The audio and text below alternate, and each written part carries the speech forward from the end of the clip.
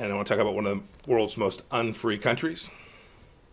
Yesterday, the Chinese Communist Party implemented its draconian national security law on Hong Kong in violation of commitments that it made to the Hong Kong people and to the United Kingdom, in a UN-registered treaty and in contravention of Hong Kongers' human rights and fundamental freedoms.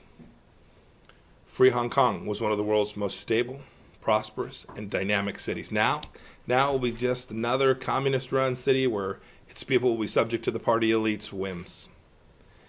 It's sad. Indeed, this is already happening.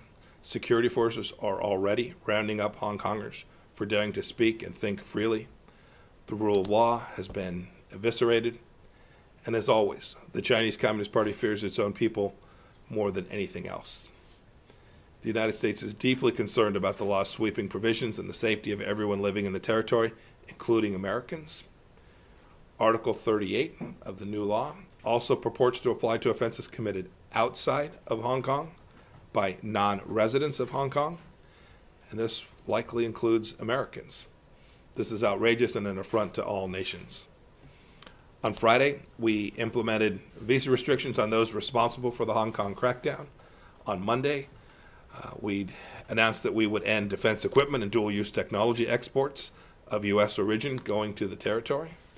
We will continue to implement President Trump's directive to end Hong Kong's special status. Other federal agencies are involved as well.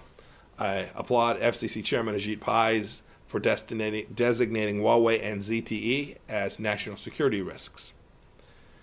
We're also continuing to take action to build on President Trump's signing of the Uyghur Human Rights Policy Act.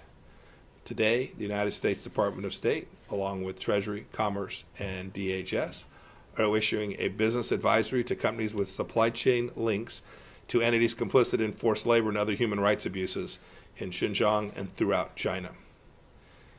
CEOs should read this notice closely and be aware of the reputational, economic, and legal risks of supporting such assaults on human dignity.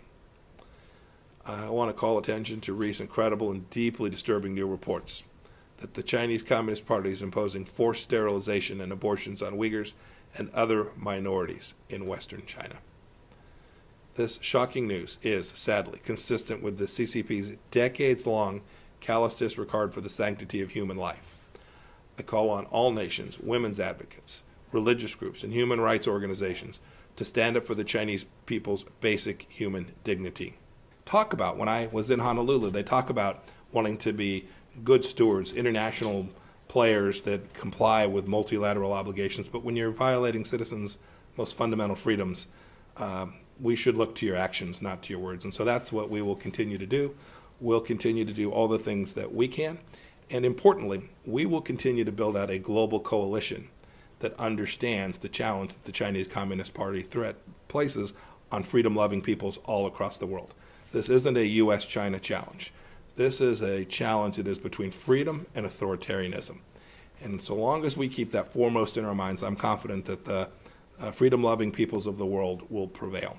大纪元时报遍布全球，不受财团、政党影响，真实敢言。不管是想了解国际局势、两岸议题，或者想要寓教于乐、丰富人生，您需要的都在大纪元时报。订报专线0800566688。